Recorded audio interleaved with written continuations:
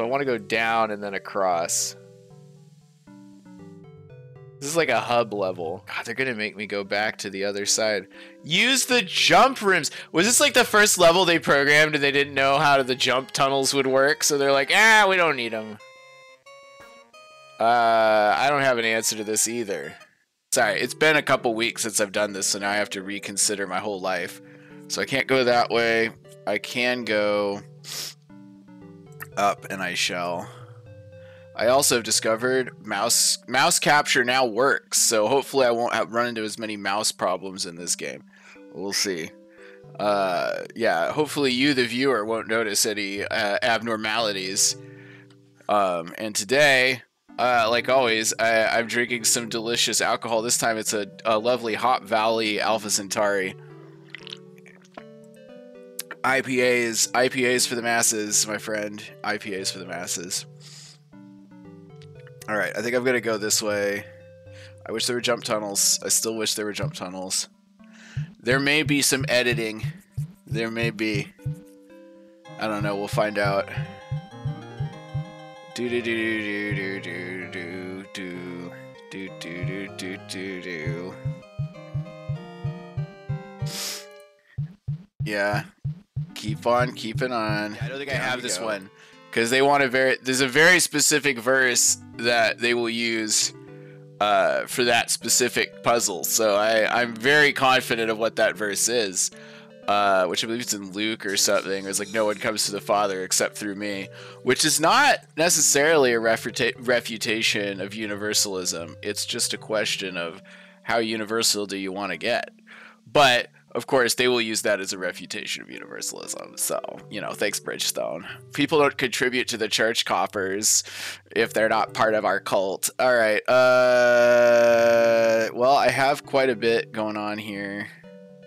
So let's just keep on.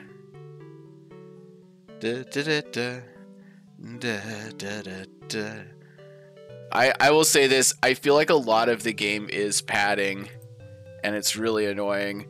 Because I continuously circle through these hallways, confronting cybers, desperate to find the right verses. Alright, I'm just gonna brute force this one, so hold on. Board. Come on.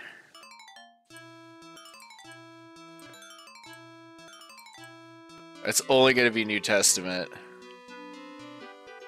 No. That brute forced it, baby. I don't even pay attention. Watch this. It's not a trap. We know it's not a trap because I have trap sight. Alright, buddy. Dead Eyes McGee. I'm dead inside too. Hello, Captain Bible. I was reading John 14:6. Jesus answered, I am the way, the truth, and the life. No one comes to the Father except through me. See, there we go. Got it. Got it. I trust the Holy Spirit lead me to all truth, but I would like your input on the meaning of this verse. I'm sorry, but I have to go now. No, I want to know. What does you feel that God has shown you? Does it mean that I can get to God by any other means? That I can't get to God by any other means than Jesus? Yes, I think that's what it means. Oh, wow. Could you explain it to me? Some people are, and some religious groups say there are many ways to God. So, this is a misunderstanding of what, the universal Christ is. So they're like, clearly the universal Christians aren't really Christians. And it's like, yeah, okay, buddy. That's what they believe, 100%.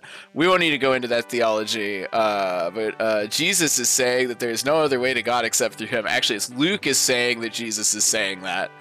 So just gonna put that out there. Wow, really? That makes sense. Okay.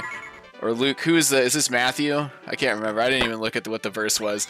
The author of this gospel says that's what Jesus says. And this is what's very, very important when talking with this particular type of biblicism, is they're not very good at distinguishing the fact that this was written by somebody, and that somebody may or may not have had an opinion. They almost always do, because everybody's got opinions, you know what I mean? Oh, oops. Is that the right way? Is that where I need to go? I need to open that door. That's going to the mandatory prayer room. Yeah, you know, poor Captain Bible, he can't tell the difference between his ability to interpret and what it's literally saying. Because the difference between what is literally said in a text and what your interpretation of it is often quite stark. And it always bothers me that, like, a lot of the people that are part of this religious movement can't seem to make the distinction between what they interpret a meaning to be and what like the text says. So it's going to be interesting. I think it is interesting. If nothing else, it's a good examination of the evangelical mind. All right, the only way to get to God is through Jesus. Okay, this is John. John, my baby, my bro, my pal. Oh, I don't need my faith restored, dude. That was pointless. What was the point of that? There's like 8 prayer okay. Viewer, I want you to look. There's a prayer chapel there, and there's a prayer chapel there. What was the point? What was the point? I ask you. I can't remember what the spider said, so we're gonna go look at the spider again just for funsies. I'm sure everybody loves seeing that. Everybody loves that shit. Oh. Yeah, I don't have the answers. I'm not brute forcing that yet unless I have to. People really gonna be liking this. People gonna be loving the endless tunnels. If there's one thing I love watching on YouTube, it's endless animation cycles of Captain Bible walking. And I think about those thighs, and I'm like, crush me between your thighs, Captain Bible. Your biblically awesome thighs. I don't think Captain Bible would be down with that, but who knows? They haven't talked about gay stuff yet, so we'll see. We'll see what comes of it. It's really fascinating to me too, because like early Christians were really good at just reinterpreting scriptures all the time, and then modern Christians are like, no, can't do that. Psychics and astrologers have the scoop. I'm pretty sure. I don't know what they want here. Let's look and see what we got. See, God created the heavens and the earth. Your word is a lamp.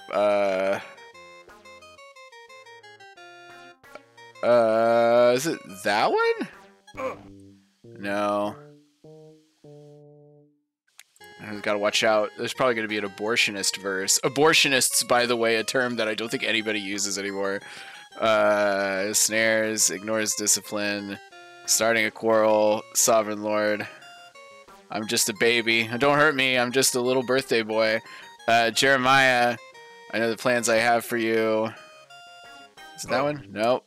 I'm just going with anything that seems like, oh, it's talking about the future here. Into your heart and your garments. I find it very fascinating. They like those verses, right? You know, about like God being forgiving and loving and quoting that verse in Exodus, but then they don't like the rest of Exodus for some reason. Let's see. Psychics and astrologers. That one? Yeah, I don't think I got it. I'm gonna move on. Goodbye. Let's go Captain Bible to the other part of the map. All I have is the section, the verse that I want. I'm gonna need faith anyway, so let's go to this prayer chapel. Also, fun fact, if you die in this game, you respawn at the last prayer chapel you were at. So, also, Captain Bible has the power of resurrection.